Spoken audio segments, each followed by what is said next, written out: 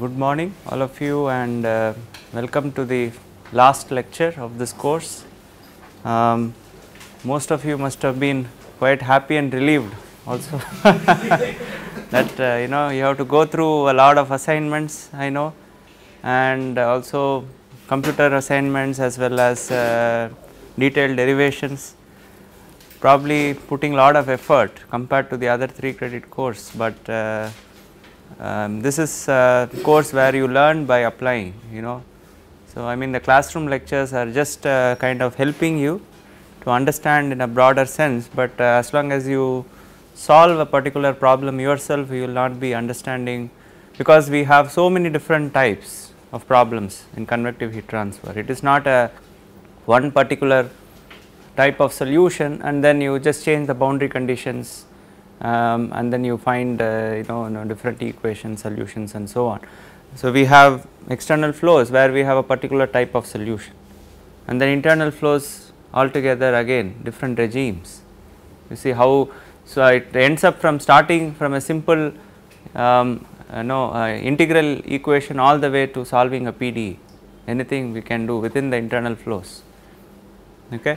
And again, when we are talking about natural convection, again the solution methodology changes, because you have coupling of heat and mass transfer, right. So, then we same method, the approximate solution, or for example the similarity solution, when we apply it to natural convection, has to be slightly modified, the kind of unknowns that we are dealing with. Again, when you talk about turbulence, it is altogether different. It looks way different from the kind of analysis we have applied to the laminar boundary layer equations. We have not looked at any similarity solutions in turbulent flows. So, whatever was possible in terms of simple analogies, we have been trying to derive. So, in that sense, this course convective heat transfer has lot of things to be covered, so it's quite a bit of challenge for me also, and to make justice to this course. And still, in spite of that, we have not covered topics like porous media, convection in porous media, then we have phase change, condensation and boiling. So, these are also parts of really speaking convective heat transfer, but I would suggest that we, since in our department we are also offering specific courses related to those topics, such as boiling and condensation, porous media.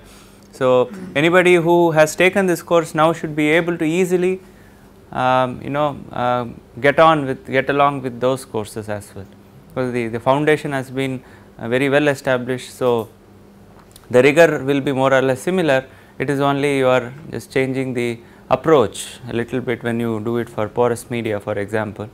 Okay, you have additional resistances which have to be counted for. Boiling and condensation is also highly empirical subject. So, the kind of analytical solutions are very limited to extremely simple cases, especially in condensation. In case of boiling, you cannot find any analytical solution. More or less everything has to be empirically, there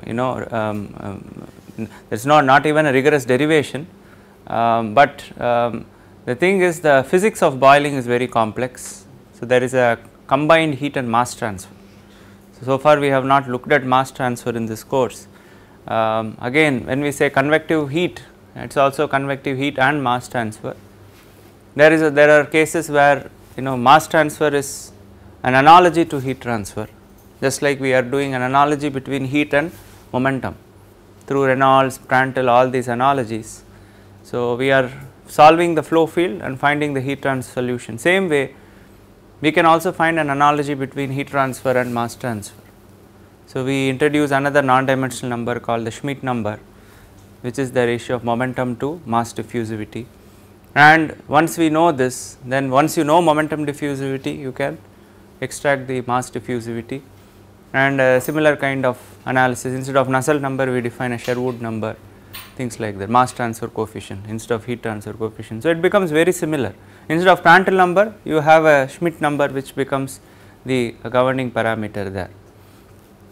But there are cases where the heat and mass transfer gets coupled. That is, a good example is the phase change, evaporation, for example. So, in evaporation you also remove certain amount of mass from one phase and add it to the other phase. So, that becomes more complex. Now, when you couple heat and mass transfer, you cannot find analytical solutions again.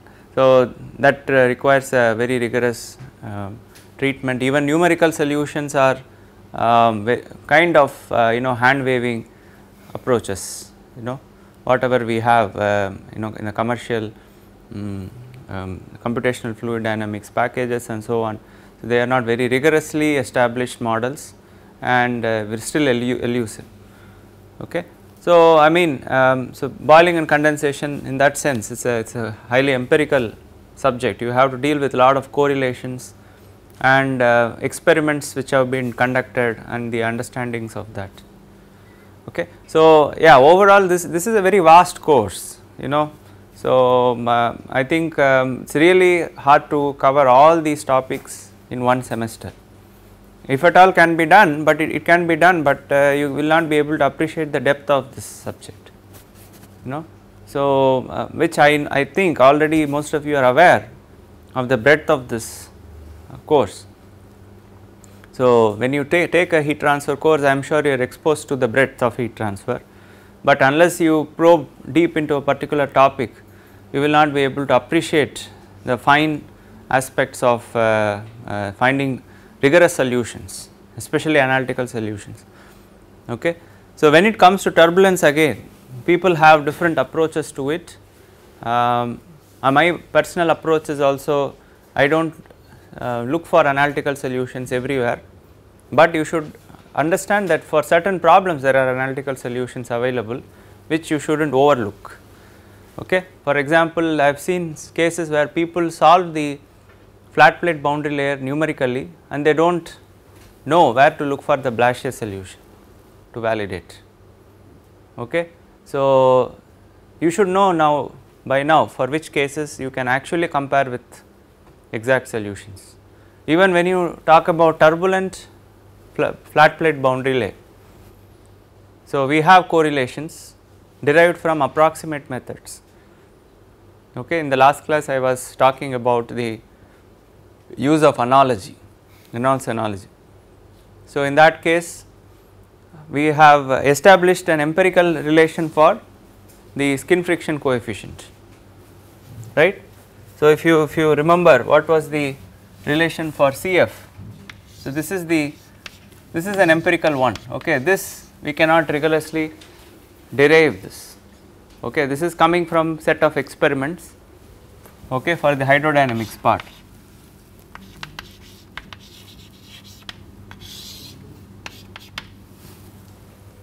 Do you remember what this correlation is?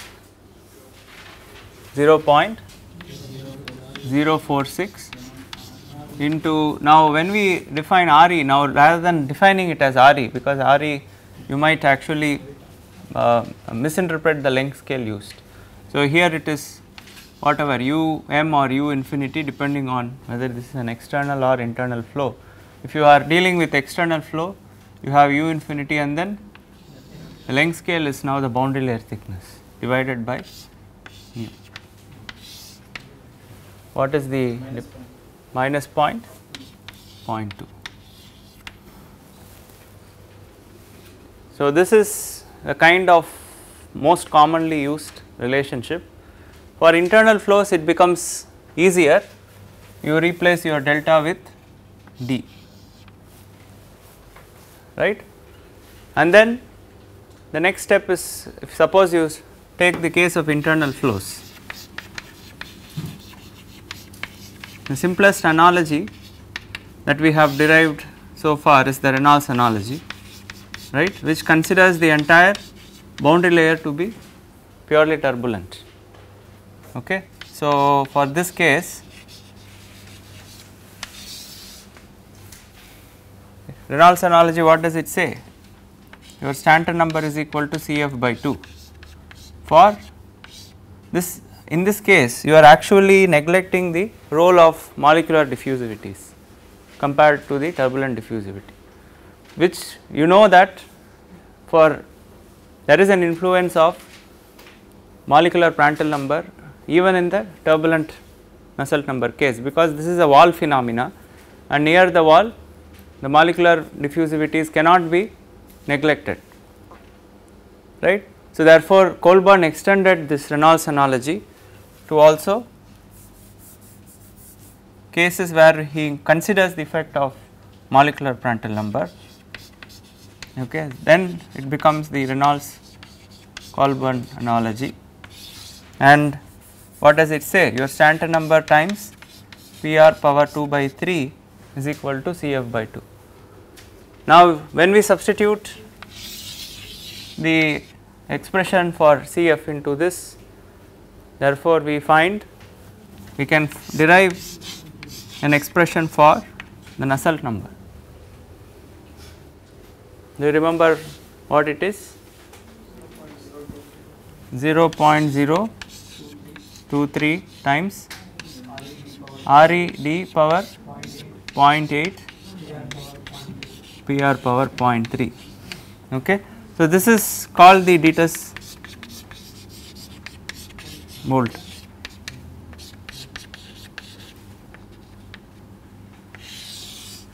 Dietz-Bolte. Okay. So, Dietz-Bolte correlation, many people think it is a completely based on empirical formulation. It is semi empirical. You can say that this skin friction coefficient is empirical, but after that we use the Reynolds analogy to get this. And again, in the textbooks there is a variation of exponent of Prandtl number. For heating we use value, cooling we use 0.4. So, but it does not matter, overall the structure of this comes from the Reynolds analogy. Okay. So, then it has been slightly modified depending on the heating or cooling case, because the Prandtl number dependence is not a very exact dependence. It has been introduced later on by Colburn, but it depends whether you have a heating or cooling. There has been shown to be a slight difference, but not too much. Okay. Some people use an average value of 0.33 and they are still okay with that, right. So, now for the external flows, however, you have in terms of the boundary layer thickness delta, right, which has to be first determined, because we know that in the external flows boundary layer thickness delta itself is a function of Reynolds number. So, therefore, we cannot simply define Reynolds number based on delta and stop here. So, we have to, therefore, how do we do this? We have to use the approximate methods. Okay. So, the only way to find delta as a function of the local Reynolds number is to use the approximate methods and then substitute this for the wall shear stress, and then we will have an expression for delta, and then we apply the Reynolds analogy, then we find the Nusselt number correlation. So, there also you will have something similar, except that this constant gets slightly modified and the Reynolds number dependence still remains the same, only this becomes a local Reynolds number, okay, and the Nusselt number also becomes a local Nusselt number. Because in the external flows your boundary layer thickness keeps varying. So, therefore, the Nusselt number and Reynolds number have to be defined based on the local coordinate. Okay. So, from this you can understand even for internal flows, in the laminar case your Nusselt number was constant in the fully developed region, but what this says is that even if it is fully developed in the turbulent flow, this is still a function of Reynolds number and Prandtl number, correct, because what is fully developed? It is only the turbulent boundary layer. When you say these two boundary layers, these are the turbulent boundary layers. So, only these are merging, but the viscous sublayer will not merge. This is very close to the wall, it will not merge. Okay. So, therefore, there is an influence of Reynolds number now, because Reynolds number controls the amount of this viscous sublayer thickness, okay, which in turn affects your Nusselt number. So, although your turbulent boundary layers are fully merged, your viscous sublayer is still remaining, which is now governed by the value of Reynolds number, and therefore that comes into the expression, and so is the case. Now, since this is a heat transfer case, Prandtl number will also be important. Okay. So, please remember that in the turbulent fully developed flow, you do not have a constant value of Nusselt number like in the laminar case. The laminar case does not depend on Reynolds and Prandtl number, because you have only laminar boundary layer. Once it is merged, there is no effect of what you are putting upstream.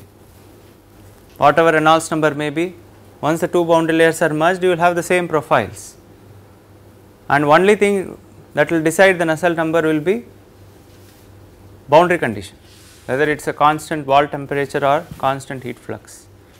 Only that alters the nature of the temperature profile, whereas in the turbulent case, still this is dictated by the Reynolds and Prandtl numbers. Okay. So, this is a very popular correlation, so you find in most of the engineering applications, people use the Dittus-Boelter correlation without having to worry what is the accuracy of this, how it has been derived, and still it gives a reasonably good prediction within something like plus or minus 15 to 20% of the experimental data, right. So, within for simple flows like pipe flows, flat plate boundary layers, the people have been successfully using this, right. For more complex flows, they have to look at numerical solutions. There is also we should however, we should look at modification to the basic analogy.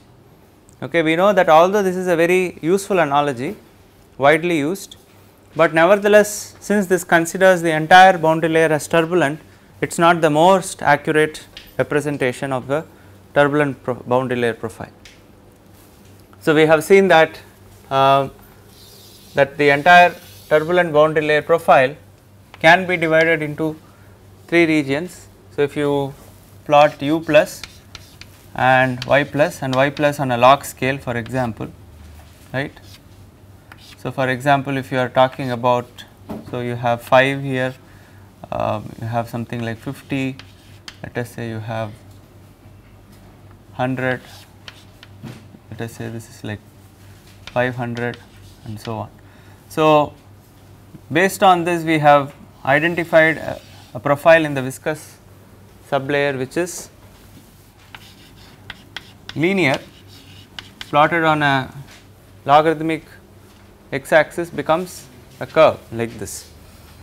Okay. So, and then we have another expression for the log layer which is extending above y plus of 30. Okay. So, that can actually, if you extend it, it goes something like this. Okay. And here it is given as a logarithmic profile. So, do you remember how the profile looks? Plus a constant, and this is your von Karman constant which is 0.41 and this is 5.5. Okay, these two we have derived from the basics. Okay. Now, also there is a patching layer which has to be connected between the linear and the logarithmic variation, another logarithmic profile. So, this is called the buffer layer. Okay. So, also represented with a logarithmic variation. You remember what the profile is? 5 y plus minus 3.05. So, this is your buffer layer. So, this is valid for y plus greater than 5 less than 30, right. This is valid for y plus less than 5 and this is valid for y plus greater than 30. These are all kind of, you can really measure the viscous sublayer and the log layer very clearly. Okay, when when you have a very fine probe which can resolve the viscous sublayer, you can actually measure and show that the data also falls with these. So, this has been generally well accepted. Again, variations will happen when you have pressure gradients, whether when you have flow separation, okay, then when the boundary layer itself is detached. So, then this kind of profiles will not be there. So, according to the Reynolds analogy, we altogether neglect this and only consider the entire turbulent log law profile, okay, and then we make use of the calculations of turbulent wall shear stress and also the heat flux, everything to be having only one component, which is nothing but the turbulent diffusivities.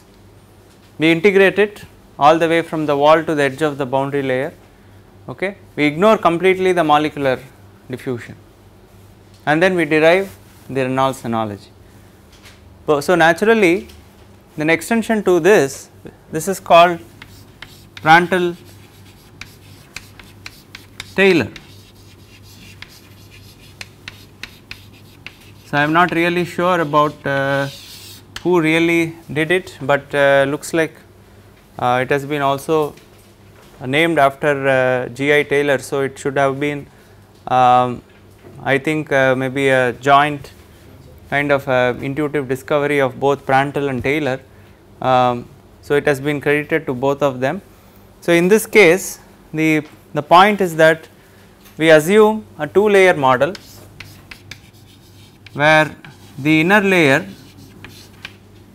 which is the viscous sublayer, is also considered, which is the important thing. The molecular diffusion has to be dominant near the wall, it cannot be ignored.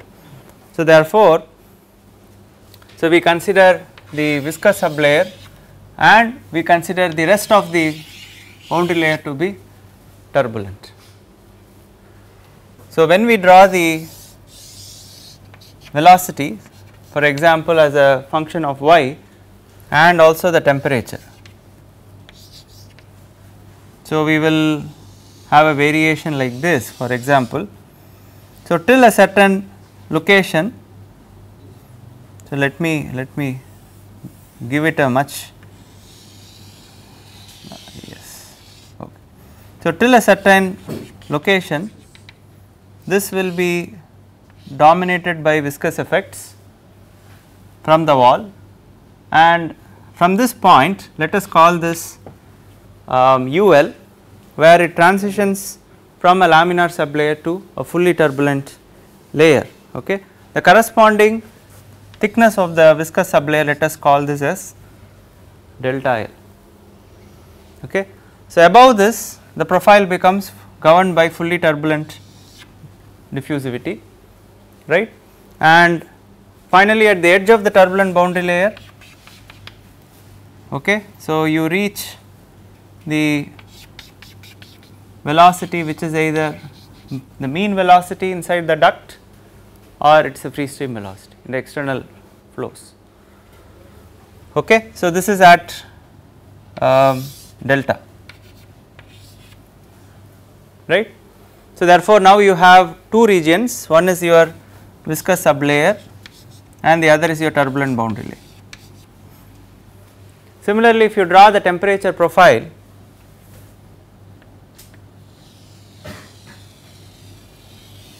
something like this. So, your temperature profile is governed by, again let us say till up to the laminar sublayer you have a value which we will call TL, okay, and from that it becomes fully turbulent, and then outside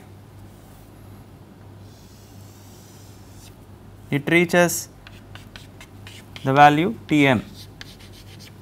So, this is your temperature variation with y and this is your velocity variation with y.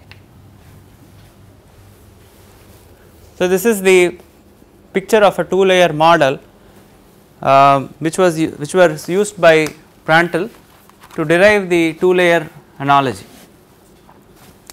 So, naturally the assumption here is that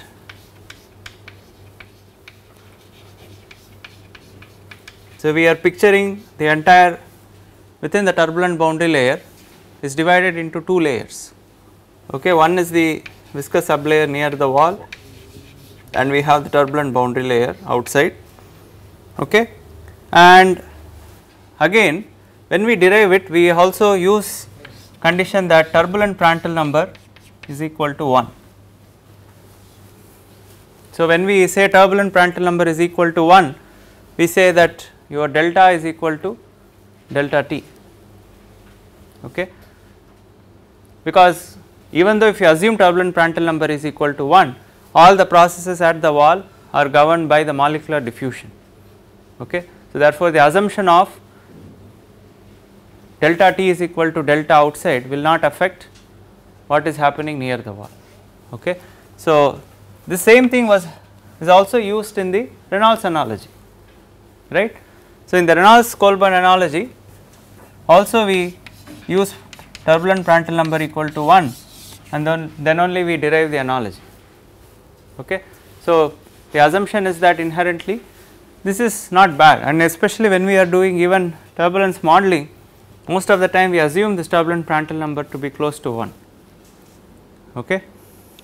So, the starting point of this is now we have the shear stress which has now both the molecular and the turbulent diffusivities. So, we can write this as mu plus mu t into du by dy, and similarly the heat flux also consists of minus k plus kT dt by dy. Okay.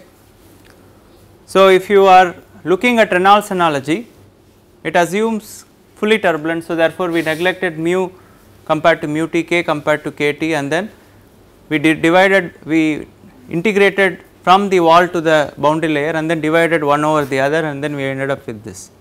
So, now we have divided this into two regions. So, we will first apply this for region 1, which is the laminar viscous sublayer. Okay. So, within the laminar sublayer,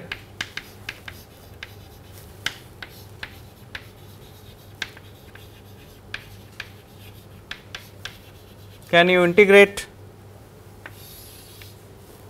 let us say, equations 1 and 2 within the laminar sublayer, where we can neglect the turbulent diffusivities, integrate your velocity and temperature profiles from your wall till the edge of the laminar sublayer delta L.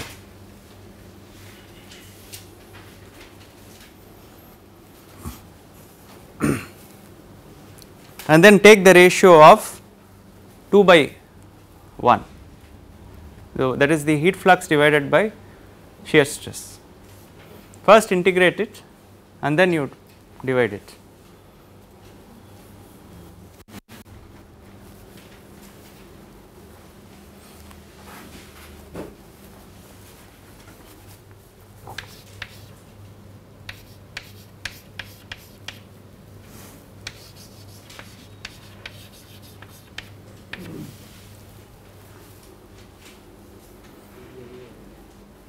So, what do you get if you do that? What will happen to tau? So, at wall it becomes tau wall, right, and this is mu t is neglected, you have mu, and then the u gets integrated from 0 all the way to ul, okay, and y all the way from 0 to delta L.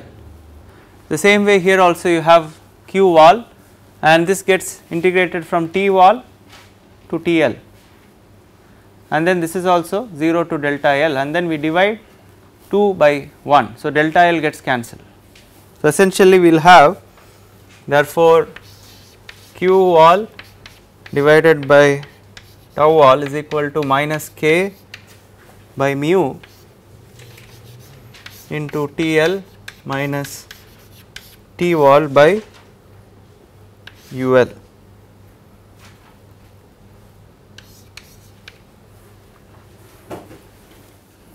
Okay. So, therefore, we can write this in terms of molecular Prandtl number multiply and divide by Cp. So, mu Cp by K. So, we can therefore write this as Cp divided by Prandtl number. Okay. So, let me call this as equation number 3.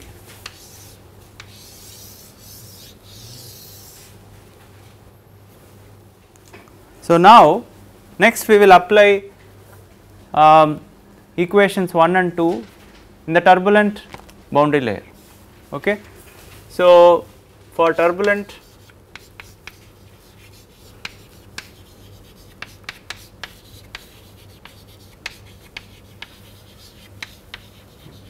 boundary layer, we can of course do the other approximation where the turbulent diffusivities are much larger than the molecular diffusivities, okay, and therefore we can integrate from delta L all the way till delta, right. So, you do the integration of these profiles from delta L all the way till delta and then divide again 2 by 1. Okay, let us see what is the expression that you get. So, let us say again you have q double prime by tau will be equal to minus Cp into Tm minus Tl divided by Prandtl number into Um. Now, where do you have Prandtl number here, because this is turbulent. So, this is PRT is equal to 1. So, therefore, we can write it. So, therefore, now we have, this is your equation number 4. So, for continuity, the same wall shear stress or wall heat flux has to be taken all the way from the wall to the edge of the turbulent boundary layer, correct. So, we are right now assuming a one dimensional transport of heat. So, whatever you apply at the wall has to be transported all the way till the edge of the boundary layer. So, therefore, this has to be the same as the wall quantities here, correct. There is no discontinuity in the heat flux or shear stress. Will also be felt by the turbulent boundary layer, same with the wall shear stress. Okay. So, therefore, we can just replace q and tau with q wall and tau wall, and now the unknown quantity in this, we know, for example, for a given isothermal condition we know what is the wall temperature T wall, okay, but what we do not know here is TL, the temperature at the edge of the laminar sublayer. Okay. Now, UL is also obtained from measurements, okay, we will see how do we get it, but when we are solving the heat transfer problem, TL is difficult to obtain. So, therefore, we will eliminate TL by using these two equations. So, therefore, eliminating TL between 3 and 4. So, how do we do that? We just add 3 plus 4. So, if you add 3 plus 4, you have minus Cp, you have plus Cptl, there you have minus Cptl. So, the TL gets eliminated right away. Okay. So, therefore, you please do 3 plus 4.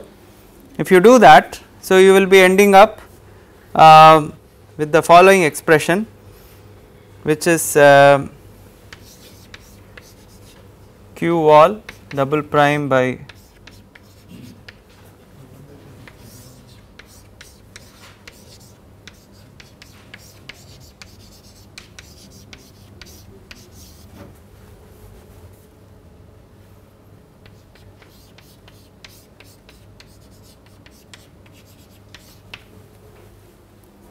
okay.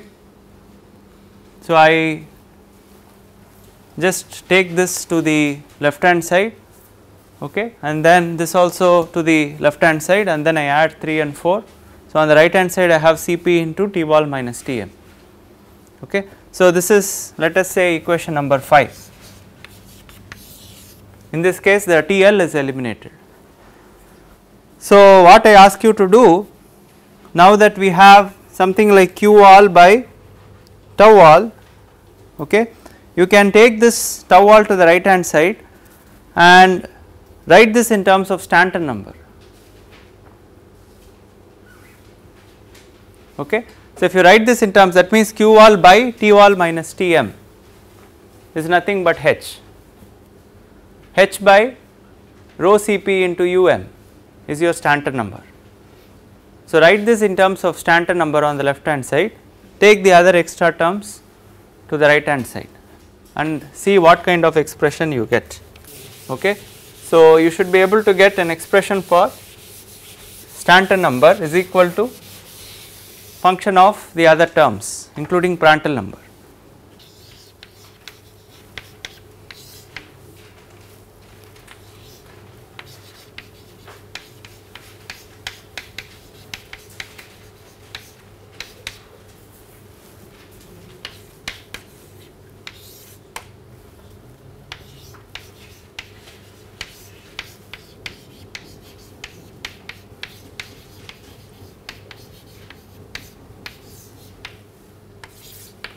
So, now this entire term here is Stanton number. So, Q wall by T wall minus Tm is H divided by rho Cp Um. Okay. So, your Stanton number therefore is equal to, now what I am going to do is multiply and divide by Um. Okay. So, therefore, I will have tau wall by rho Um square is nothing but your Cf by 2. Okay. So, this is your Cf by 2, and when you take Um common, so you have Prandtl number into Ul by Um, correct, plus I have, I will just rewrite it,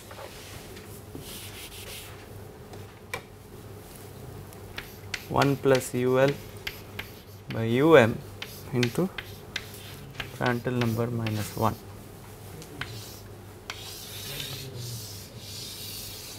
So, finally, I end up with a relation between Stanton number and Cf, and you see in this case naturally the Prandtl number is coming. So, I am not forcing Prandtl number to come in like the case of Reynolds-Colburn analogy. Since we have not neglected the viscous sublayer, we have also considered that. So, naturally the Prandtl number is built in inside this analogy, right. So, now the only thing that needs to be closed is Ul by Um. So, Ul by Um actually is measured for turbulent flows, turbulent boundary layers, and we have some correlations for that. Now, let us see for the case of a circular duct, for example. So, the Ul by Um is expressed as a function of the Cf, written as 5 into square root of 1 by 2 Cf. So, this is the kind of correlation. Okay, let us call this as equation number 6 and this is number 7. So, if you plug in equation 7 into 6, so you get the expression for a circular duct, you get the analogy Cf by 2 divided by 1 plus 5 times Cf again into Prandtl number minus 1.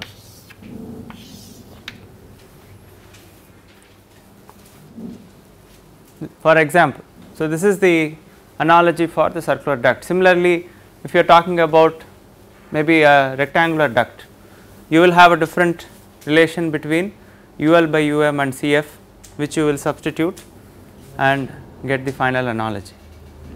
Okay. So, therefore, once you know the Cf, we can use the previous Cf that we have written down, okay, for the Reynolds analogy, that can be used substituted here, and we can find an expression for Nusselt number, right.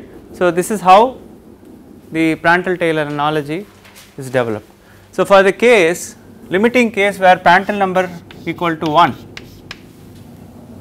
so where we have a fluid which is having a Prandtl number exactly equal to 1, the molecular laminar and the thermal diffusivities are identical.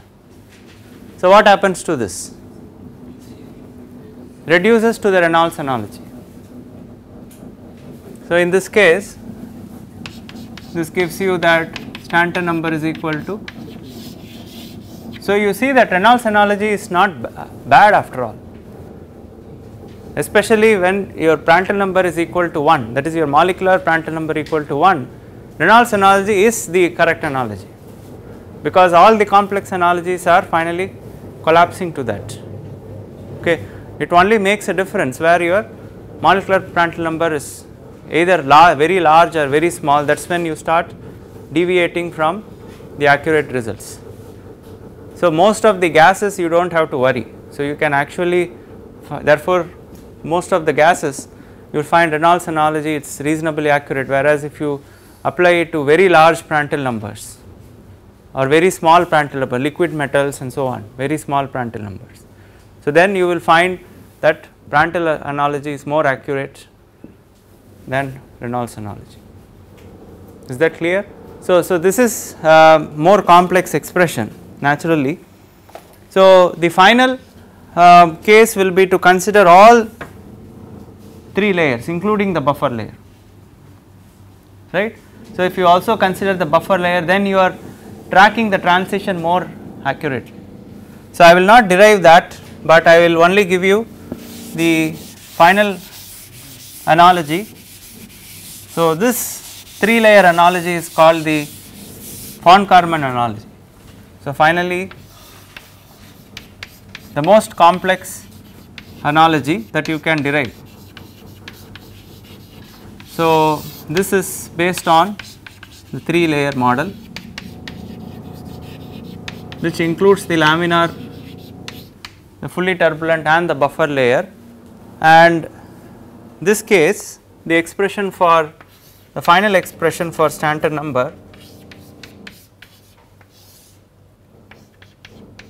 for the case of circular duct. Okay.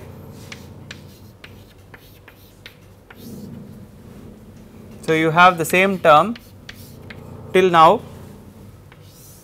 this is the same as the Prandtl-Taylor analogy. Okay. Now, the additional term comes because of the buffer layer.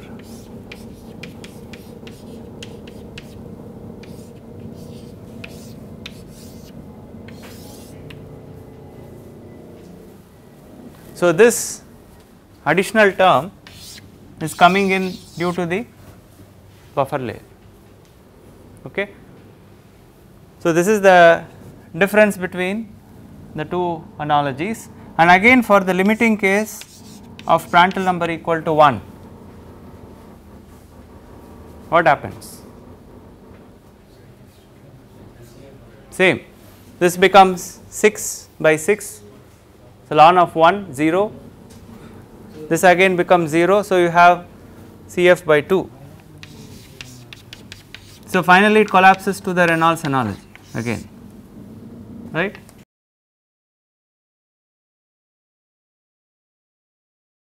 So, for more complex cases where none of these analogies will work, okay, so we cannot find a simple analytical solution, again then we have to use numerical solutions for heat transfer.